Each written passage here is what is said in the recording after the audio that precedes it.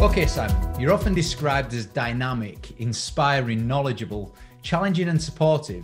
So why did you become an action business coach? During my career in London, I worked with several large financial institutions, consultants and advisors.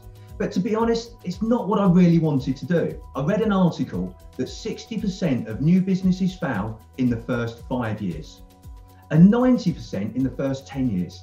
How astounding is that? When I researched it further, I determined the reason most businesses failed was not because the business owner wasn't good at what they did, or they didn't have a good product or service, but they didn't know how to run a successful business.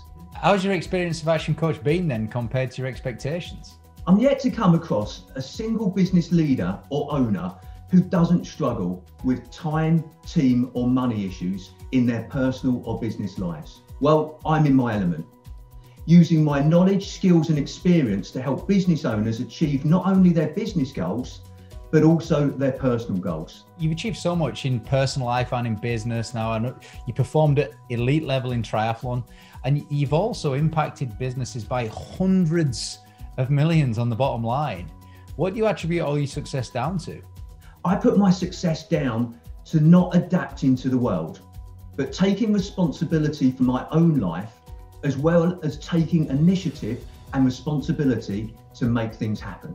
And you're clearly an exceptional level in strategy, execution, outstanding profit growth. Now, how do these strengths complement the Action Coach business growth system when you're coaching? To be an effective coach, I need to establish a trusted advisor relationship. Together with my clients, we identify quick wins for short-term gains. But the true value is implementing strategies for long-term results.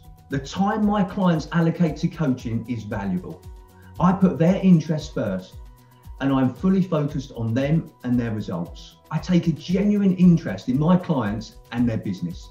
I delve deep to understand their underlying interests and motivations. And finally, I'm reliable and authentic. I do what I say I will do. I hold my clients accountable to do likewise. I challenge my clients and ask difficult questions.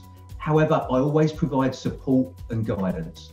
The key is to learn from the past, envision the future, and focus on the now.